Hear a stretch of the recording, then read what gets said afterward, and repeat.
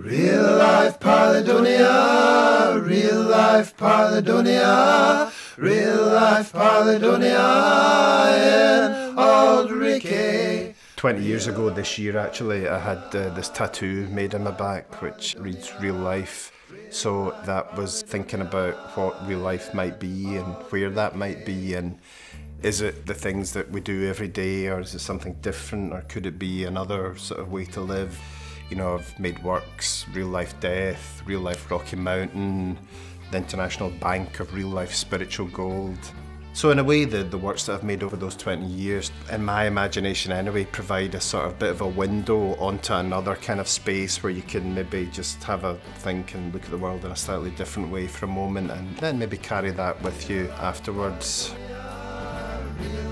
The way I work, I suppose, broadly speaking, it's kind of comes from a sort of some kind of conceptual premise, or it's about ideas anyway, first and foremost. So I never can indulge myself to be too sort of intuitive or too sort of feel that's kind of phony, you know, I don't really get that.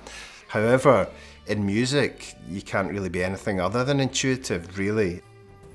So I love just sitting with a guitar and messing around, a couple of chords come out, a little melody goes on top, and something sort of happens that's there is a bit of magic there, something which is more than the sum of its parts. And sometimes, you know, that's coming from somewhere way at the back of my brain, I think. And sometimes when I'm developing a sort of bigger project, I sort of have some music things going on there, have some art things going on at the front, and then maybe they kind of eventually meet and kind of coalesce in the middle somewhere.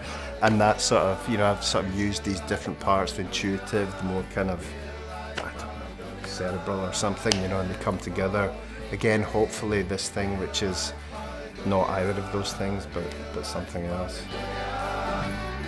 I think for me, overall, I mean, it really is about some kind of dialogue with an audience, a conversation with somebody who's in the space, standing in front of the work, and hopefully I've made it in such a way that there can be quite, you know, stimulating things to think about there that can be explored on a number of different levels, you know. But also that it can be kind of enjoyable and dynamic, and why can't looking at art be as much fun as kind of listening to music? I kind of try to keep things open and available and engaging.